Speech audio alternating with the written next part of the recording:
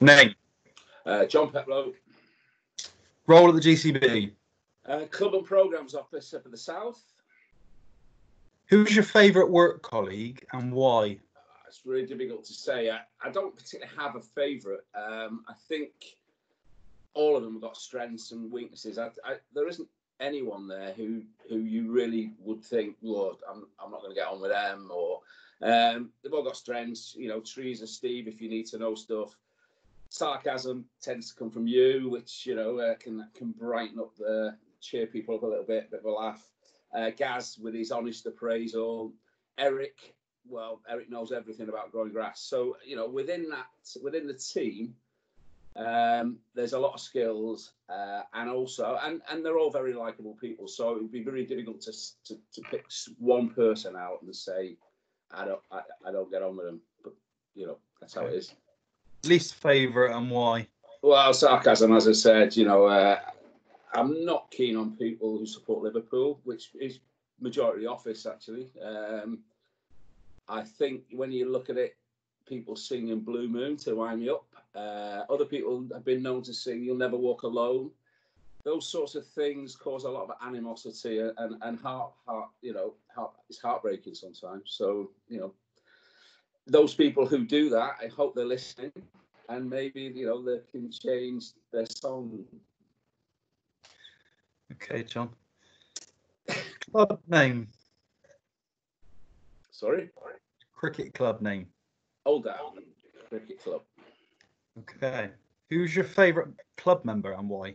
There's an old guy there, John Welsher, who's been with the club for donkey's years. He's been quite ill recently, but he goes to every game. He makes sure he's the first at the bar. He buys you a pint. He loves cricket, sport in general, and he's just a fantastic bloke, really. And if you ever want to know anything, the club's been around since 1843, and I think John's been there for most of it.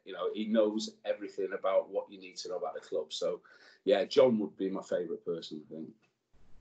What's your favourite away ground?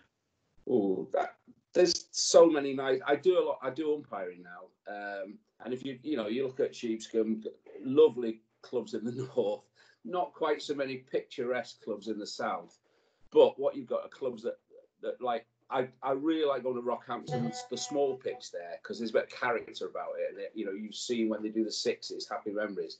I like going to St Mary Redcliffe because I taught there for years, and just to go around, meet people that I knew. And I think cricket's about the people, not just about the grounds. So, I don't particularly have a favourite ground. There's some grounds that I enjoy going to because of the people I meet. It's nice to have picturesque, grounds, but it's not. That doesn't happen quite so much in Bristol because of the urban setting. So, there's lots of lovely grounds in Gloucestershire, aren't there? It's fantastic. Favourite away tea? Oh, my favourite away tea, I'll be honest, will be the next tea I have, because I'm trying to lose weight is one, and basically if the next tea I have means we're playing cricket again. So, it's quite important to me that we do that. The best tea I've had since I've been in the area was, I hate to say it, was at Clifton College, because they also offer you a glass of wine and a beer at tea. Not that while I was umpiring, I didn't take it, but that was a fantastic tea. It was just a sort of 3-course meal, really, more than a tea. But I think, generally speaking, teas are good. Teas are good. Who are your biggest rivals and why? What, within the Old Down? Yeah, I think the biggest rivals are probably Thornbury and Alveston, because they're in the nearest clubs.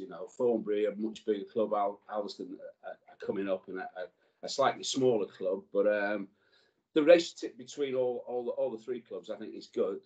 There's always it's always difficult when you're vying for the same players, or you're looking at youth cricket. But I think Thornbury and Alveston, because of the geographical closeness. Okay. What's your escape from cricket? It's sport, really. If it's not cricket, it's football or rugby, or I taught PE and I love sport.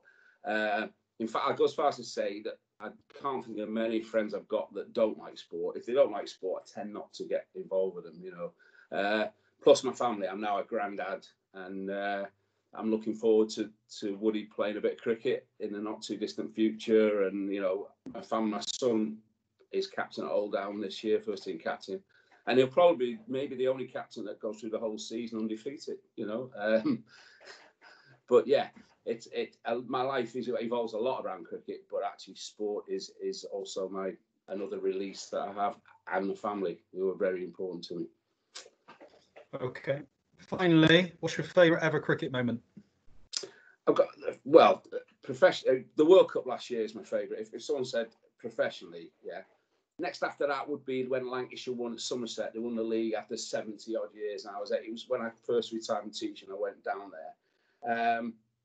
From a family point of view, a couple of years ago, I was playing down in Devon on tour, and I got a 19 not out, and the day before I'd got an 11 not out, so I was quite chuffed. I phoned our Sam and said, "How'd you get on?" And he got 108 against, I think it was Bishopston. So I was really proud of him getting 100. But I suppose personally, my proudest moment was when I got the Chance to Shine award, thanks to the nomination from you, really, and the board. It was before I worked for the board and got involved, and it's great when you get some recognition for the work you put in as a volunteer. So yeah, that would be right up there as well. It's probably the proudest things that ever happened to me. So yeah. John Peplow, thank you very much. Thank you very much, Chris. All the best, and to everyone out there.